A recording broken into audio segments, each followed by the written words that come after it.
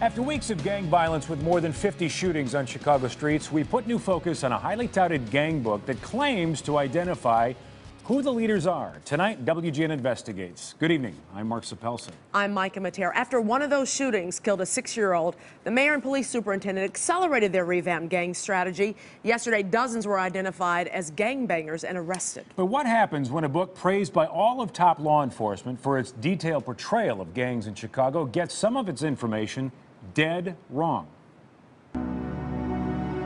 It's a new, glossy, 300-page encyclopedia billed as the most complete account of gangs in Chicago and the suburbs. The Chicago Crime Commission put it together with help from the Chicago Police Department and the Cook County Criminal Intelligence Unit of the Sheriff's Department. In bold, splashy colors, it shows the tattoos and hand signs of gangs like the Black Pea Stone Nation, the Insane Dragons, the Latin Kings, and the 2-6 Gang. But our investigation found there are page after page of mistakes, enough to bring this room full of men before our cameras to say they've been wrongly targeted.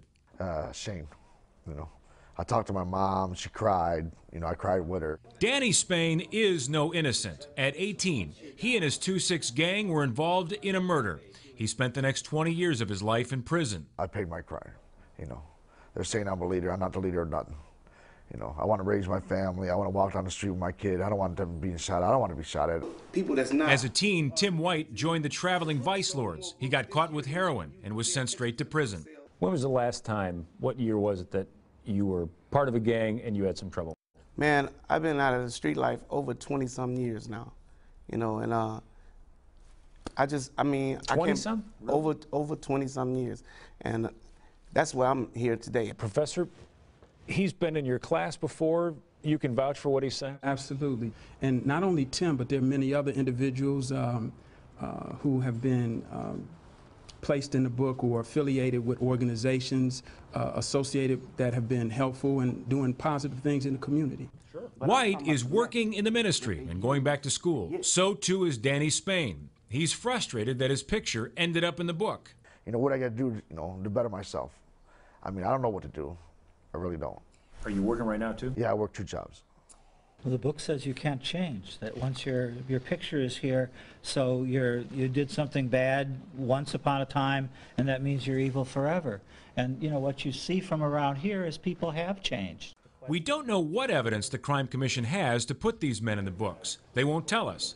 All we can say for sure is that these men and the dozens supporting them say their gangland years are long gone. I'm outraged. It's a defamation of my character. I mean, all these years I've put in the ministry trying to change guys from being in gangs. Now you put me back in a book and tell the guys I'm presently involved in the gang, and it's an outrage. What we can't prove is, on this page, 185, Matthew Williams listed as a leader of the Imperial Insane Vice Lords.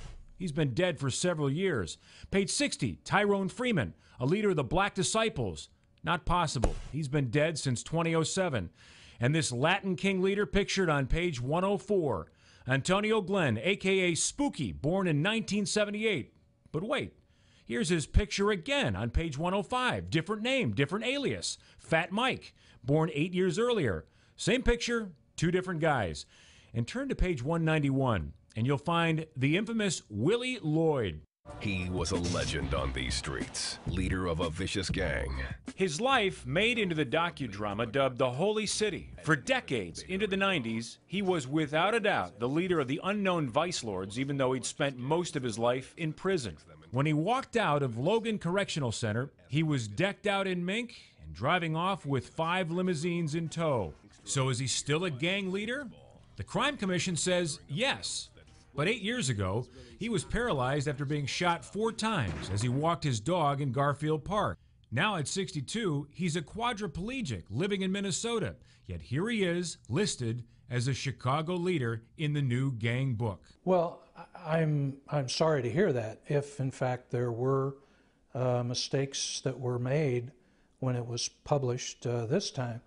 Jim Wagner used to run the Crime Commission and, in fact, put out the first gang book years ago with no questions raised. I don't know how rapidly they put this together, nor do I know how many people reviewed it. So I think those are things that have to be looked at.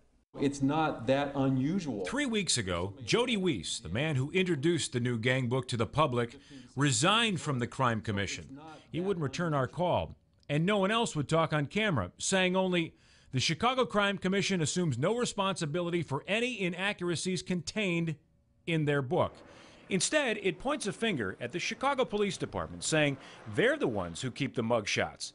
Superintendent Gary McCarthy. I don't point fingers, and I don't think anybody else should be pointing fingers. After all, it is the Crime Commission, not the police department, that put the pictures in the book. Having law enforcement sensitive information in the public eye can be a problem, and if it is law enforcement sensitive, then we probably should have kept it to ourselves and used it for our own means. I don't know what we gain out of publishing it, quite frankly. And it's the Crime Commission telling us it, quote, regrets a minor editorial error that misplaced a photo of one individual over another.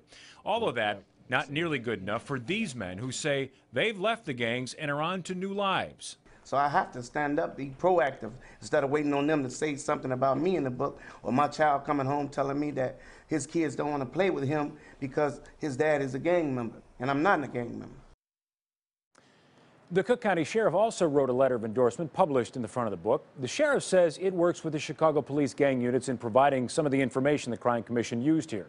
The Sheriff's Department insists its intelligence shows Danny Spain and Willie Lloyd are still influential gang members, despite what they say. But it said it was the Commission's decision to publish the pictures of the dead men anyway. As for the book, it can be found on commercial bookstore websites, about $30. When the Crime Commission introduced it, it was called a training tool for law enforcement, parents, educators, and business owners who may know little about street gangs operating in the cities and suburbs right next to them. You can follow this story and other of our investigations on Facebook and Twitter at WGN Investigates. Micah?